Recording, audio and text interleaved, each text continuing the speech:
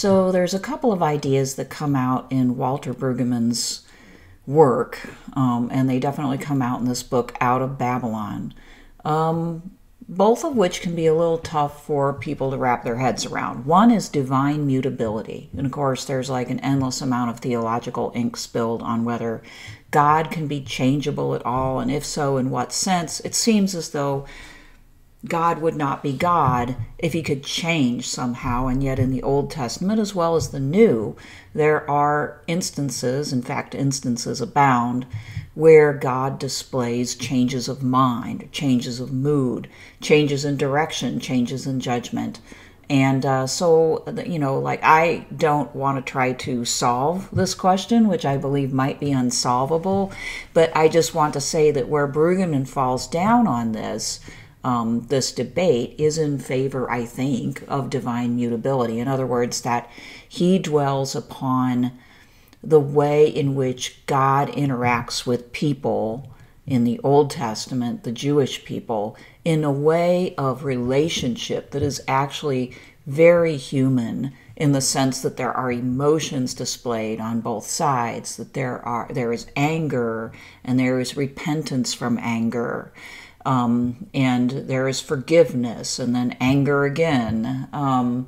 And so thinking of God in this way is partly like a challenge to our tendency to rationalize, right? And to try to square everything, and to like read past those things that don't seem to make sense. But this is kind of glaringly obvious from one perspective, that God is depicted in the Old Testament as, at least, maybe not, I'm not saying changing his like basic nature, but definitely changing mood and changing his mind on certain things over the course of time. So Brueggemann doesn't shy away from this depiction of God.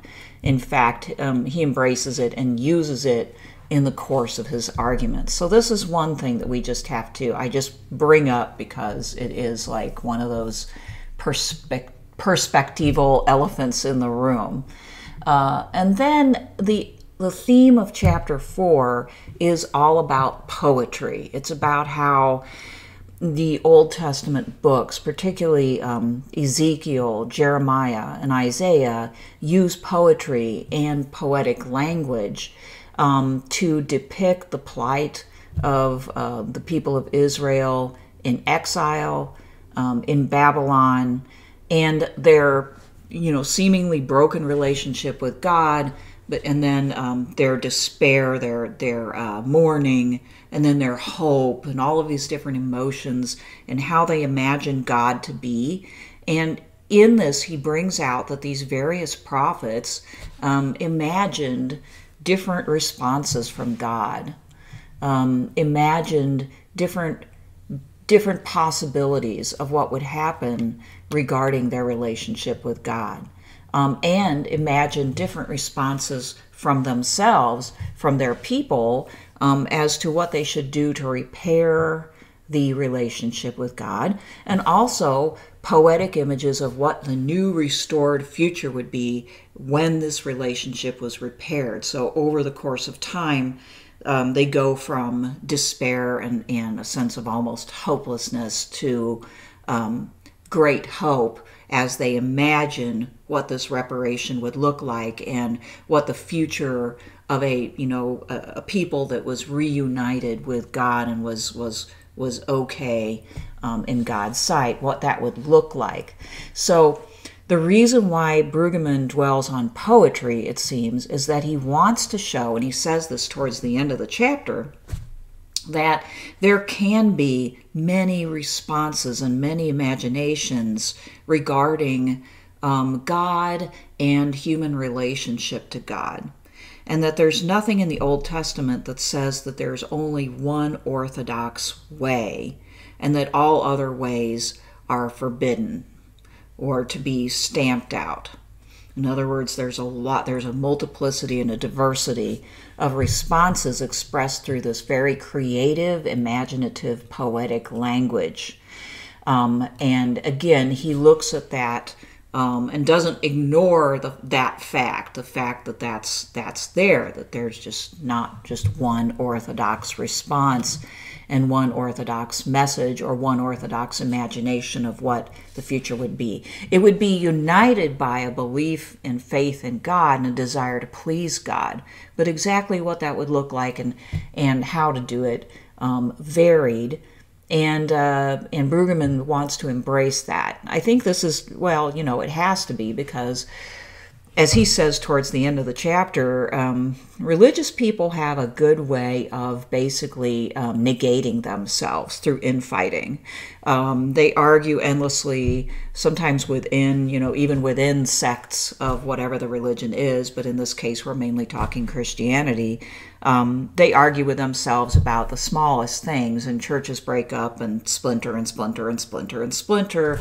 And all this does is it stops them, the people within them, from being able to get on with things, repair the relationship with God, have a good one, and then actually do something in the world with that relationship. So it's very convenient for the cause of doing nothing to continue to fight over expressions, all of which might be considered devout.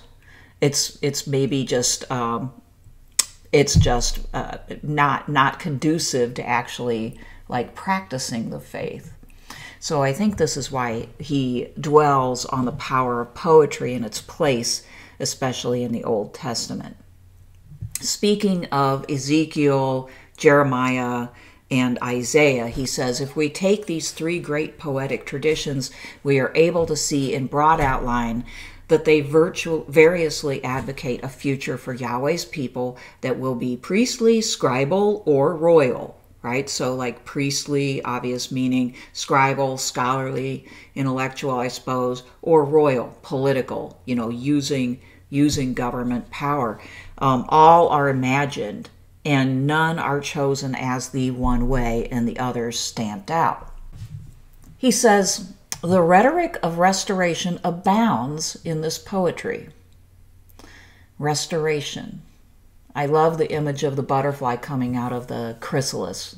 This is a rebirth type of language that Brueggemann's describing here. He says in 36:24 through 29, that's from Ezekiel, the poet can tersely embrace motifs of homecoming, cultic cleansing to qualify to be in Yahweh's presence, a new will for obedience, and a revivification of the fruitfulness of creation. The poetry is clearly designed to shake the displaced out of lethargy, despair, and excessive accommodations to the force of empire. And this is the other thing that poetic language can do that just straight up, reasoning or philosophical texts can't do. They generally can't basically inspire at the emotional level and gain people's love and loyalty in the same way that poetic expressions can. Because poetic expressions provide imagery. They help the imagination, and that's what people need to actually embrace a new life, to get off of one way and move on to another. So the book is entitled Out of Babylon, and it's becoming more clear why Brueggemann chose that title, because he literally he's not saying simply that, at a certain point the people of Israel escape or come out of Babylon, although that is a part of it. What does it take for people to leave empire behind, at least mentally and in their action, to get beyond obedience to the powers that be within their society and do something different? But also, here in this chapter, he wants to say that new hope and new promises come out of Babylon, that it takes the Babylon experience of basically being oppressed, being within this all-encompassing cage of power that seems relentless and just completely insurmountable.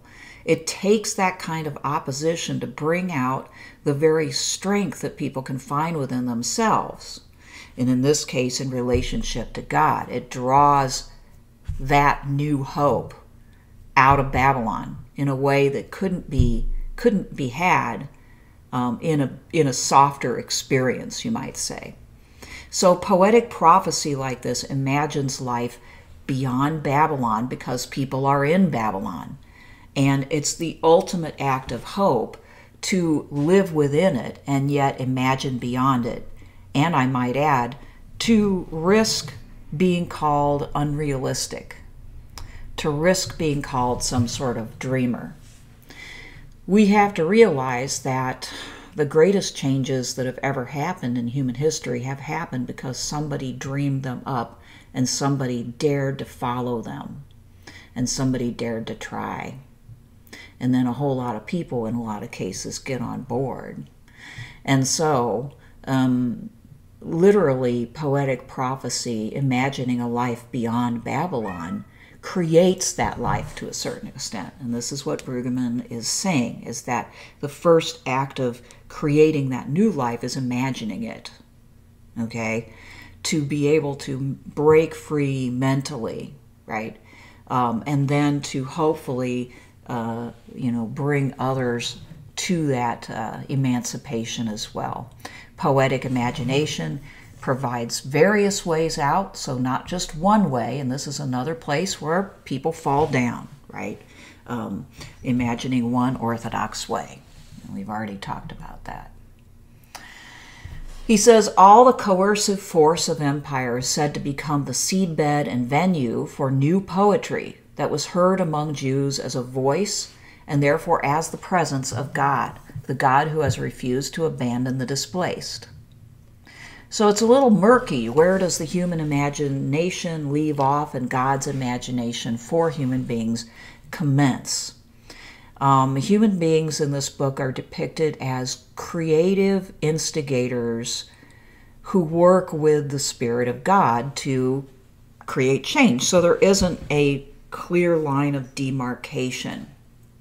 And the end of that sentence is very important. God has refused to abandon the displaced. In his love for those who have been displaced, in this case, to be exiled and to be captured by Babylon, he continues to basically commune with people.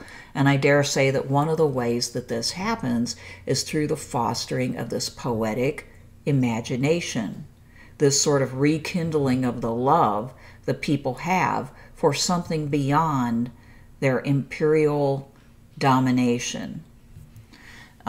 So this time I'll end on this quote, which kind of brings this back to our current situation a bit. He says, as long as the displaced people are drugged by the ideological claims of Babylon, there will be no energy for departure and restoration. Thus, this poetry of possibility serves to generate energy and courage to imagine and enact a future that the empire has sought to void. I would suggest by this picture that this is the current mode of imagination in many U.S. churches. What are we going to build next? And I'm not saying that we might not occasionally need another church built, although there are certainly a lot of them already around, but rather that this is often the limits of the imagination of the leadership. Instead of asking, what can we do beyond what we're already doing with what we have? So that is not the prophetic imagination that people need. And I think Walter Brueggemann provides a glimpse as to what that imagination might look like if it were voiced by different parties. So, on to Chapter 5 next time. I hope you're enjoying Out of Babylon. If you like this video, please subscribe to my channel. I also have a podcast on iTunes, Spotify, and Google Podcasts. It's the same thing, just without the pictures.